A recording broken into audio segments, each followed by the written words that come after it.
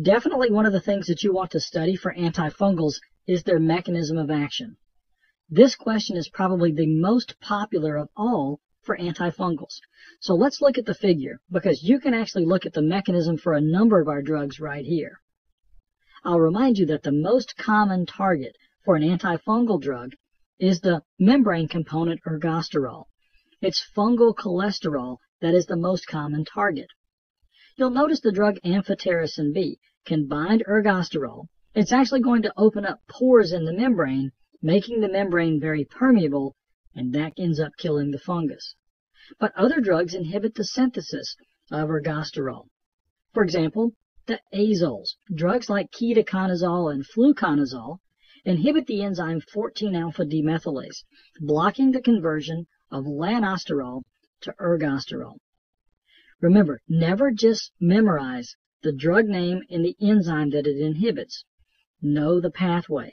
Know that while you're on a drug like fluconazole, you're going to accumulate lanosterol because you can't form ergosterol. If you back up earlier in that synthesis pathway, you see where the drug terbinafine works. It blocks an enzyme called squalene epoxidase. That's an enzyme that converts squalene into squalene epoxide. Eventually, this will inhibit the production of ergosterol as well. But the specific action of terbinafine results in the accumulation of squalene, which is toxic to the fungus. You also see the fungin drugs like caspofungin and others, which inhibit the synthesis of a cell wall component, beta-glucan. So many of our drugs target ergosterol, but as we see with the fungins, there are some other targets as well.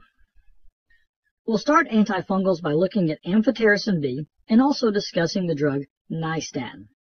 The mechanism for both drugs involves binding to ergosterols and opening up pores in membranes, as we've discussed on the previous slide. Resistance to amphotericin B, for example, happens when the fungus downregulates ergosterol. In essence, you reduce the target for this drug, and you can develop resistance.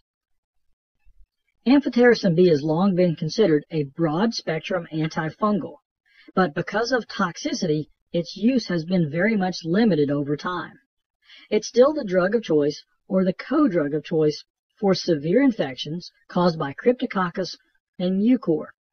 But even when we use this drug for those conditions, we most often will use it for a defined period of time and then switch to a different antifungal.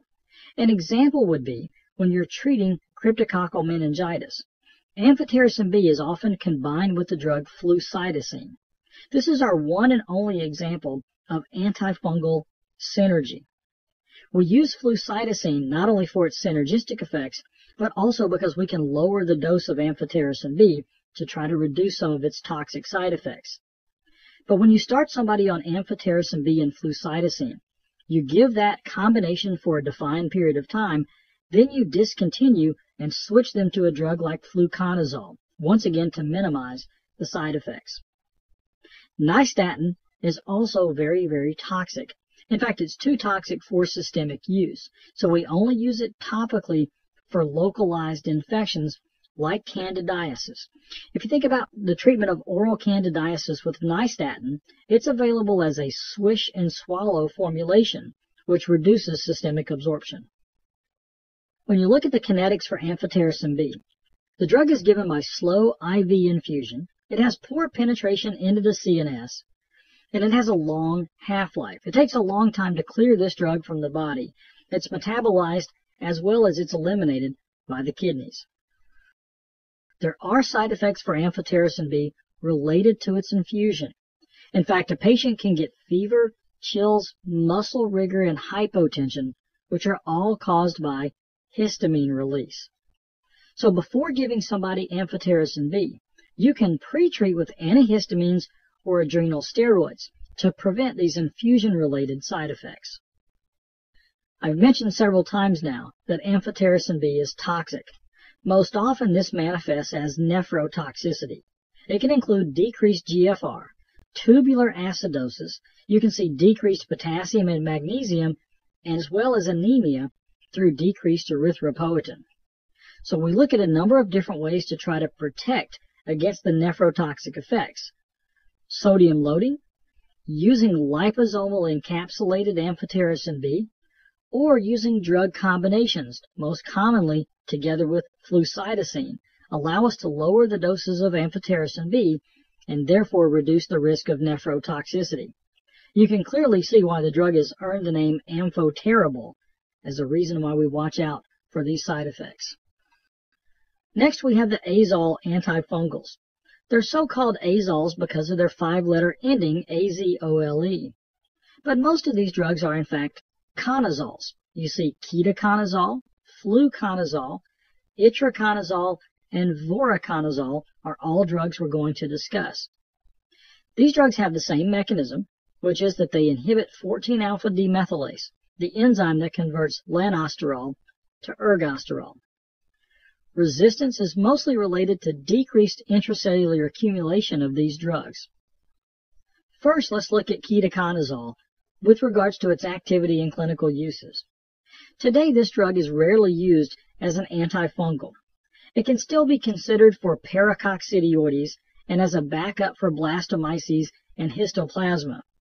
Its use in other organisms like candidiasis or dermatophytic infections has been dramatically reduced in favor of other drugs. If I had to pick my favorite azole antifungal, it's the drug fluconazole. It's very popular today. In fact, it's the drug of choice for esophageal and invasive candidiasis and for coccidiomycosis. We also see this drug used for prophylaxis and suppression of cryptococcal meningitis. Your fungal meningitis question on the test, very, very popular. You can use amphotericin B and flucytosine initially and then switch to fluconazole as we discussed earlier. When I consider the activity and clinical uses for itraconazole and voriconazole, I always focus you on the use of voriconazole in aspergillus. Aspergillosis questions are very common on the test. In fact, here's a way to remember. When you think about the organism aspergillus, the treatment involves voriconazole. Starts with the letter V. In fact, if you remember V for A, voriconazole for aspergillus, and when I say equals, that means aspergillus branches at 45 degrees. You remember that as a property of that organism? So V for A equals 45 degrees. Clotrimazole and miconazole are other antifungals that are available over the counter and used topically for candida or dermatophytic infections. When it comes to the pharmacokinetics for the azole antifungals, make sure you focus on the drug fluconazole. It's the only one of the azoles that can effectively penetrate into the CSF, and that's why this is the drug used for fungal meningitis. The drug is eliminated in the urine largely unchanged. The other kinetic property that I want you to focus on is the ability of these drugs to inhibit P450 enzymes, where ketoconazole is the most classic inhibitor. In fact, when we look at the side effects for azoles, I once again focus on ketoconazole.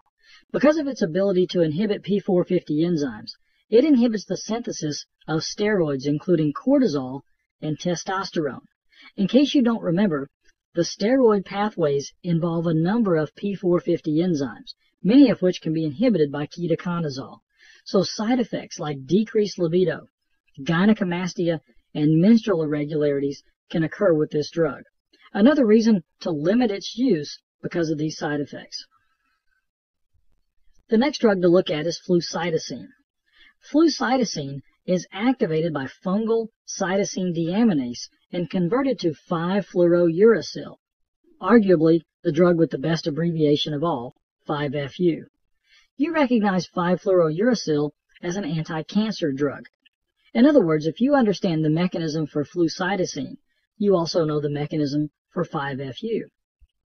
5-fluorouracil forms 5-fluorodeoxyuridine monophosphate, which maybe has an even better abbreviation. That's 5-F-dump. So what does 5-fluorodeoxy-UMP compete with? It competes with deoxy-UMP for the enzyme thymidylate synthase. So these drugs inhibit thymidylate synthase, an enzyme that converts deoxy-UMP into deoxy-TMP. In the presence of flucytosine or 5-fluorouracil, cells can't form thymine, and therefore that leads to cell death. Flucytosine is almost never used by itself, but commonly it's added to amphotericin B for synergy, especially for cryptococcal infections. The toxicity of this drug is bone marrow suppression. Not a big surprise, by the way, because flucytosine, like 5-fluorouracil, inhibits DNA synthesis, and that affects rapidly proliferating cells, including those of the bone marrow. When we look at the drug griseofulvin, this drug is very effective against dermatophytic infections, but over time its use has declined in favor of newer agents like terbinafine, a drug we're going to cover on the next slide. The drug does inhibit microtubules from forming, and it can cause a disulfiram-like reaction if you drink alcohol while taking this medication. When we look at the drug terbinafine, I see a couple of possible test questions. The drug is very useful today for dermatophytic infections. It works by inhibiting squalene epoxidase and blocking the formation of ergosterol. The specific action of this drug also results in increased levels of squalene, which is toxic to the fungus. The drug can also be used for fungal nail infections, and it's a little bit better overall, perhaps, than griseofulvin. Side effects for terbinafine are most often very mild. You might have to watch out for some hepatotoxicity, so look for elevated liver function tests while on this drug. Our last group of antifungals are the echinocandins, which includes the drug caspofungin and other fungins.